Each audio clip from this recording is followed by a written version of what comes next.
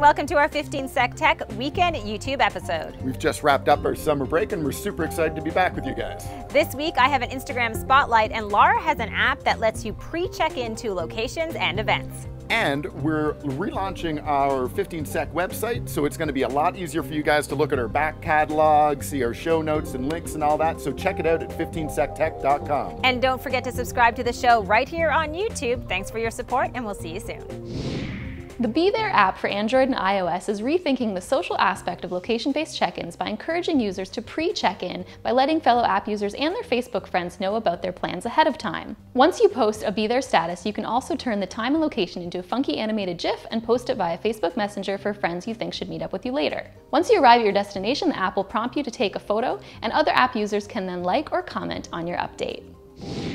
I've tried out a couple of wallet type cases for my iPhone, and I really love being able to leave the house without having to grab anything more than just my phone.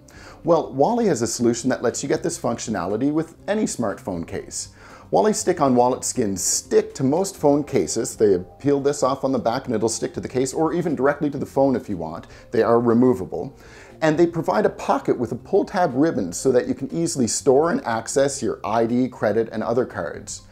These are available in Ninja Black and Corduroy Brown and retail for between $20 and $40. Star Wars just launched its official app, which is available for iOS and Android devices. Everybody loves Star Wars, so I recommend that you give it a try.